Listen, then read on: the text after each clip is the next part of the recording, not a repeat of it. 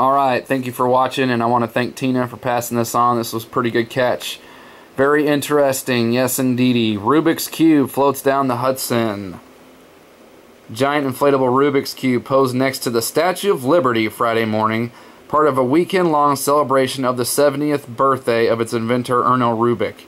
70 is the completion of things. Funny that the cube would pose next to the Statue of Liberty, because it's all the same thing. Saturn, all that crap. One of the fallen ones, the fallen one. It's the light bearer. It's all the same crap. It's funny that it would pose next to the Statue of Liberty. Gotta love that. The photo op was organized by the Liberty Science Center in Jersey City, which is holding an interactive exhibition of the cube in honor of its 40th, because 4 sides of the square, which represents a cube, 40th anniversary. Mr. Rubik turns 70 on Sunday.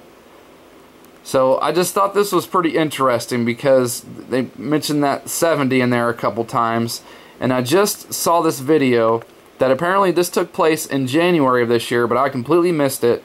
And this little speech that little Chrstine Lagarde, the head of the IMF, right, the International Monetary Fund, right? It's pretty funny. These people, these rich dummies, these quote-unquote elitists, they do absolutely believe in numerology, black magic, celestial alignments, all this stuff. And she's going to tell you. 2014. Now I'm going to test you numerology skills by asking you to think about the magic 7. Okay? Most of you will know that 7 is quite a number in all sorts of themes, religions, and I'm sure that you can compress numbers as well. Alright, and so this skips through. Let's get to the next part here. We're going to carry on. I'll put this below because this is as loud as I can make it. Hopefully you'll be able to hear it. So, if we think about 2014, alright, I'm just giving you 2014, you drop the 0, 14, 2 times 7.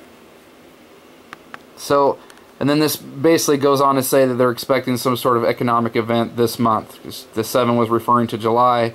I don't know. I just saw this video first and it was funny, and then I seen this article and it mentions 70 a couple times in the cube, and I just with the supermoon being over this weekend and all that stuff that's going on in the Middle East, I just find it suspect and just think it's bad news. Could be way off base, absolutely, because I've got no proof, just a hunch, that's all. So one more thing for fun, because I just realized this not that long ago. On our little box fans in the house, got Saturn on those too. You gotta love this stuff, man. I mean, you can't deny it. It's absolutely everywhere around us. It's unbelievable. It's quite the, I tell you, it's just one heck of a world you wake up to. It's like looking at everything through a new set of eyes, no doubt, for sure. So thanks to all my supporters out there. Thanks to my subs. Thanks to everybody who stands with me. Appreciate it. Proud to stand with each and every one of you. All right, thanks.